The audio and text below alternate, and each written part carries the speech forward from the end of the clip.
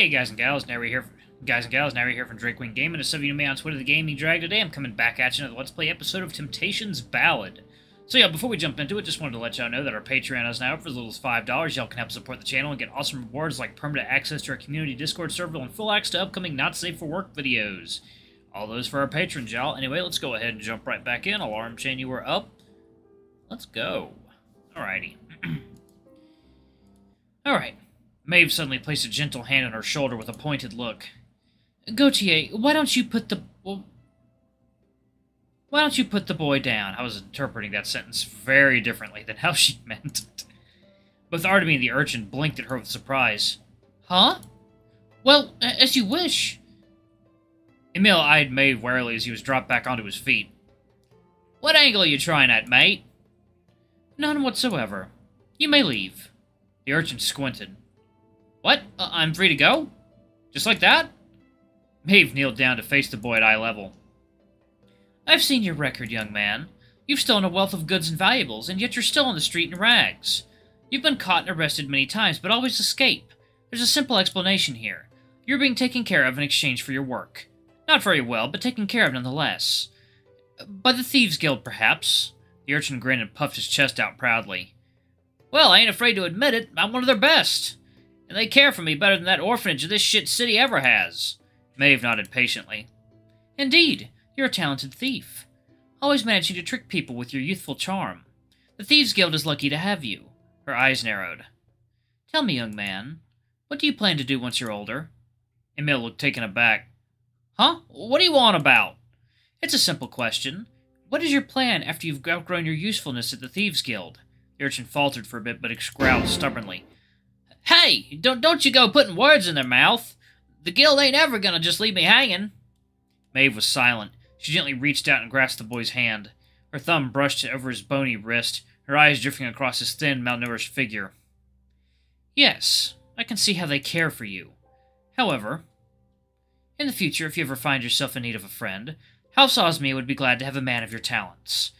Find one of our stands in the market district and tell them you are a friend of Maeve's. My doors are always welcome to you. A mix of suspicion and utter bewilderment swam across Emil's face.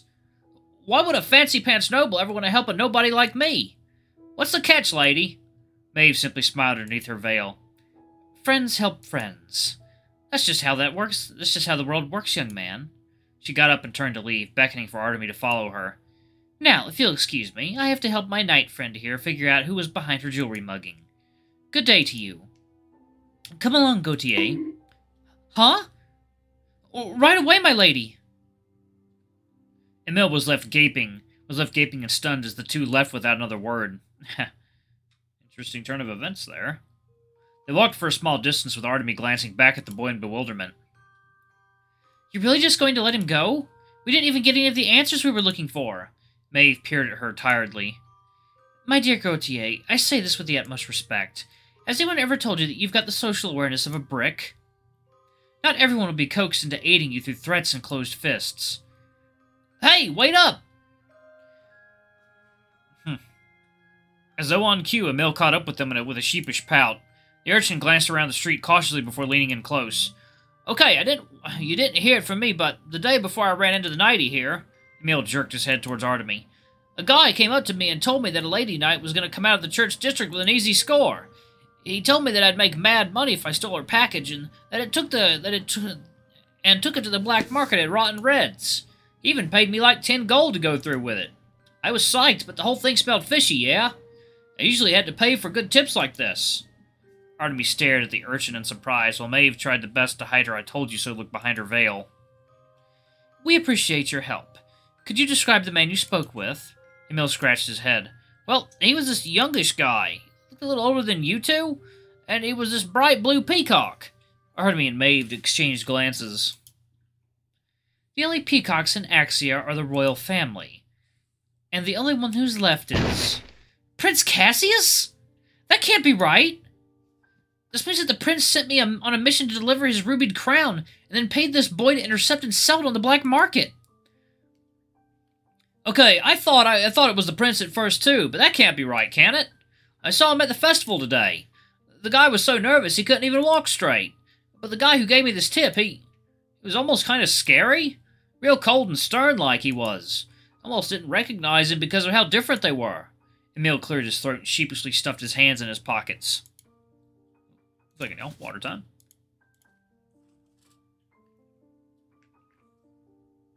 Oh, that's good. Alright. Anyway, that's all the darn info I've got for you. Maeve smiled. We thank you for your cooperation, Emil. Here, have 10 gold pieces for your troubles. The urchin shook his head with a mischievous grin. Nah, keep it.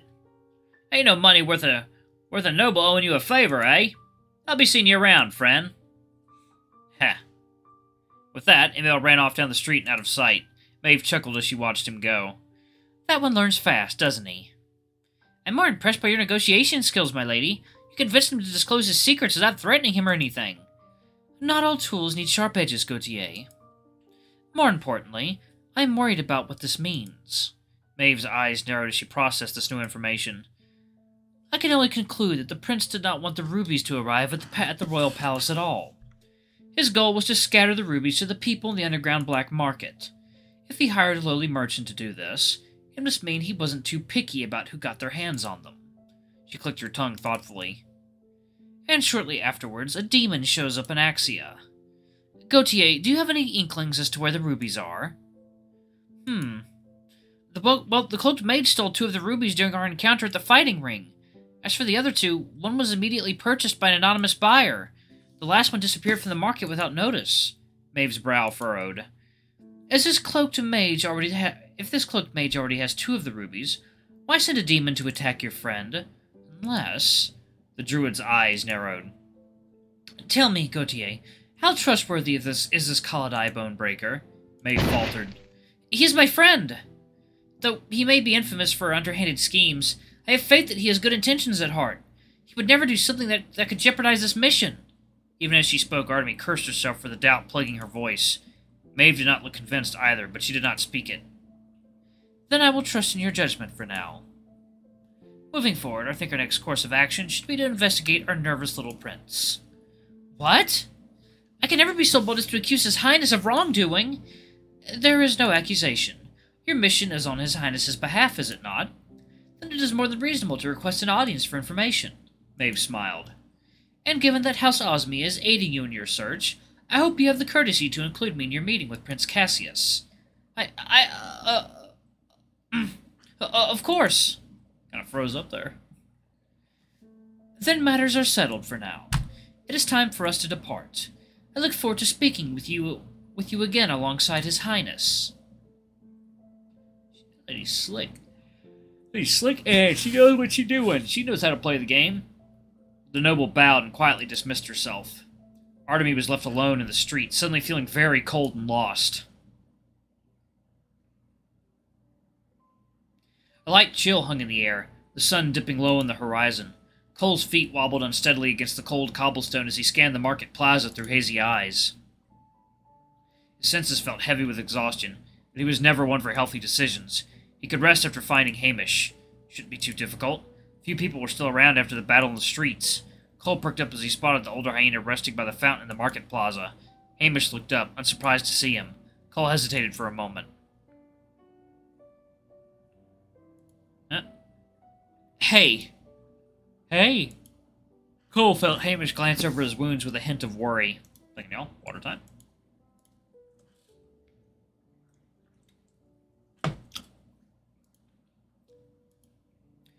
Glad to see you're out and about again. How are you feeling? Like shit, but you know, alive. That's something.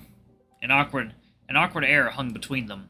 After a moment, Cole quietly scooted over to sit next to Hamish on the fountain's edge. Hey, thanks again for saving me. And, you know, sorry. For being a brat and whatnot these past few days. Years, basically all the time. A small laugh rumbled from Hamish's throat. There's no need to apologize. It's all part of raising a kid, I suppose. Cole paused. Maybe. But I've been kind of an awful son. You didn't really deserve any of it. He hung his head low.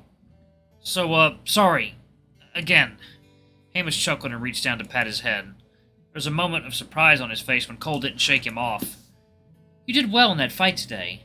Good tactics, quick on your feet, using what you had on hand. Of course, ideally, I would have preferred that you had gotten out unharmed, but you're alive. Hamish flashed a warm smile. I'm proud of you.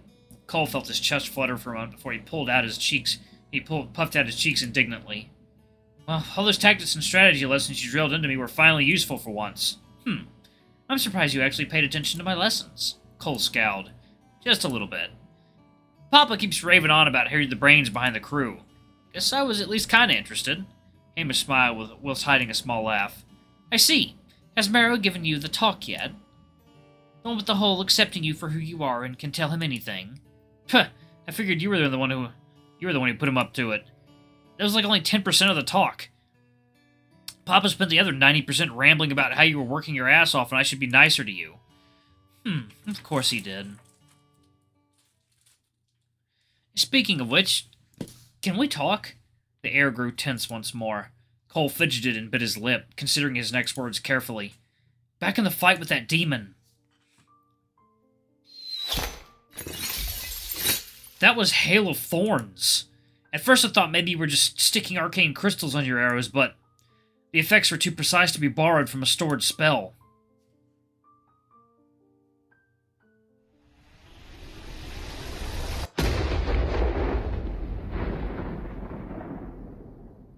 Using Longstrider to kick and launch her across the street was a clever trick, too. Cole watched the elder hyena closely. Hamish's expression was strained, but was kept carefully calm. You're spellcasting ranger, aren't you? Yes. Since when? A long time ago. Maybe a year or so after I met your father. Does Papa know? No. Irritation clawed at the back of Cole's chest. So you spent this entire time trying to convince me to out myself to Papa when you're too much of a coward to do it yourself? A bit hypocritical, don't you think? The soft warmth on Hamish's face disappeared as he peered down at his hands with a hint of guilt. Maybe a little. Yes. He looked up at Cole with pleading eyes. Out of the two of us, Marrow's least likely to be hurt by you. I just thought maybe you could soften the blow before I break the news to him. Oh, please, as if Papa could ever stay mad at you for more than a few minutes. Hamish suddenly looked very tired. It was the exhaustion of someone that carried a silent weight for years with no outlet or relief. Sometimes, years of love and trust have a way of unexpectedly slipping out from under you. Second meal. Water time.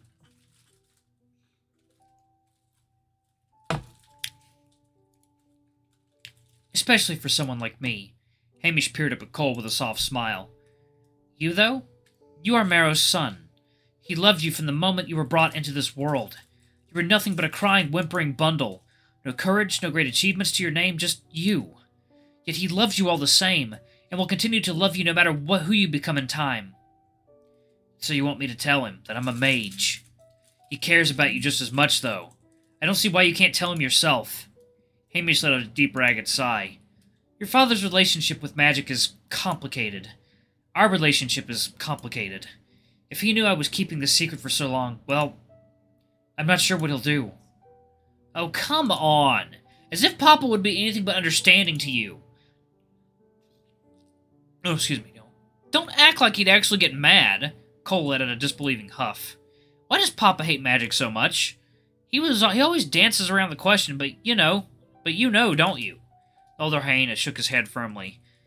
That's not my place to say. I promised him that I wouldn't tell, just as I didn't tell him about your bardic abilities. More secrets.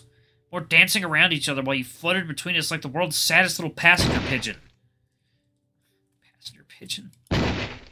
Why can't you just tell me? You know I'll find out eventually. Hamish looked torn. You keep a fair share of secrets as well, Cole. I won't betray Marrow's trust. Something in Cole snapped. You're full of nothing but secrets too, and so is Papa. But I'm expected to just spill everything out while you two keep everything to yourselves. You asked me to talk and be open, so here I am. You practically know everything about me. But the moment I ask for a tiny bit in return, it's suddenly too difficult. This house is full of nothing but hypocrites. Cole growled and stood up, shoulders shaking. His heart pounded heavily against his chest as unvented frustration spilled forth. If you won't tell me, fine. I don't need you to talk. I'll pry it out of you myself. Hamish caught the flicker of arcane light across Cole's eyes just a second too late. He leapt to his feet, panic gripping his chest. Don't! Detect thoughts.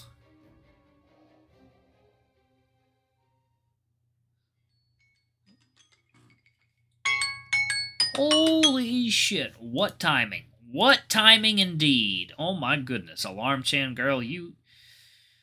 Whew, you know how to leave them hanging, don't you, girl? Ooh, those cliffhanger endings. They always bring y'all back for more. Anyway, thank y'all so much for watching. Don't forget to like, comment, don't forget to like, comment, subscribe, and ring that notification bell, and check out that Patreon if y'all can. Anyway, I love you all. I'll see y'all in the next video. Bye-bye.